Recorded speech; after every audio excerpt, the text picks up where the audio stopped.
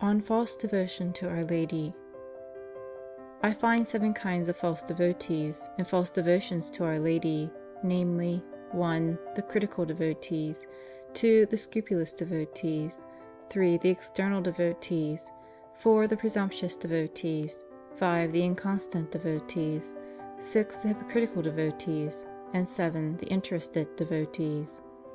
The critical devotees are, for the most part, proud scholars, rash and self-sufficient spirits, who have at bottom some devotion to the Holy Virgin, but who criticize nearly all the practices of devotion to her which the simple people pay simply and wholly to their good Mother, because these practices do not fall in with their own humor and fancy. They call in doubt all the miracles and histories recorded by authors worthy of our faith, or drawn from the chronicles of religious orders, narratives which testify to us the mercies and the power of the Most Holy Virgin. They cannot see without uneasiness simple and humble people on their knees before an altar or an image of Our Lady, sometimes in the corner of a street, in order to pray to God there, and they even accuse them of idolatry, as if they adored the wood or the stone. They say that, for their part, they are not fond of these external devotions, and that their minds are not so weak as to give faith to such a number of tales and little histories as are in circulation about Our Lady. Or, at other times, they reply that the narrators have spoken as professional orators with exaggeration, or they put a bad interpretation upon their words. These kind of false devotees and of proud and worldly people are greatly to be feared. They do an infinite wrong to the devotion to Our Lady, and they are but too successful in alienating people from it under the pretext of destroying its abuses. The scrupulous devotees are those who fear to dishonor the Son by honoring the Mother, to abase the one and elevating the other. They cannot bear that we should attribute to Our Lady the most just praises which the Holy Fathers have given her.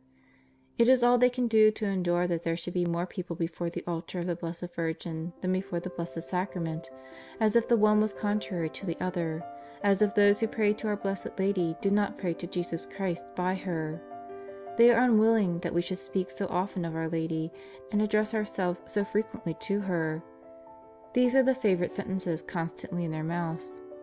To what end are so many chaplets, so many confraternities, and so many external devotions to the Blessed Virgin?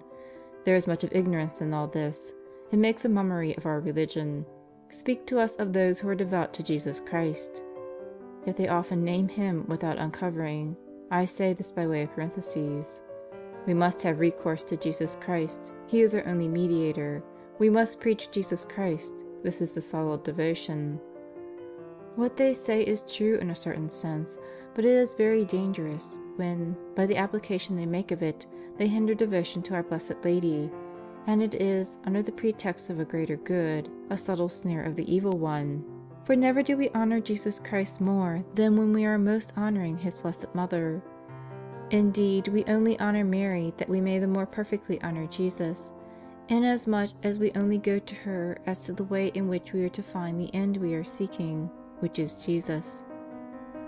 The Church, with the Holy Ghost, blesses Our Lady first and our Lord second. Benedicta tu in mulieribus, et benedictus fructus ventris tui, Iesu. Blessed art thou amongst women, and blessed is the fruit of thy womb, Jesus. It is not that Mary is more than Jesus, or even equal to Him.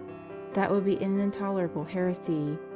But it is that, in order to bless Jesus more perfectly, we must begin by blessing Mary. Let us, then, say with all the true clients of Our Lady against these false scrupulous devotees: O Mary, thou art blessed amongst all women, and blessed is the fruit of thy womb, Jesus. External devotees are persons who make all devotion to our Blessed Lady consist in outward practices. They have no taste except for the exterior of this devotion, because they have no interior spirit of their own. They will say quantities of rosaries with the greatest precipitation. They will hear many masses distractedly. They will go without devotion to processions. They will enroll themselves in all sorts of confraternities, without amending their lives, without doing any violence to their passions, or without imitating the virtues of that most holy Virgin. They have no love but for the sensible part of devotion, without having any relish for its solidity. If they have not sensible sweetness in their practices, They think they are doing nothing.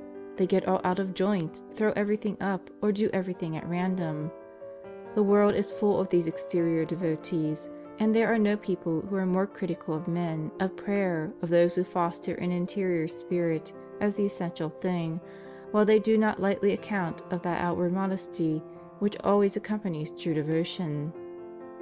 Presumptuous devotees are sinners abandoned to their passions, or lovers of the world, who under the fair name of Christians and clients of our Blessed Lady conceal pride, avarice, impurity, drunkenness, anger, swearing, detraction, injustice, or some other sin.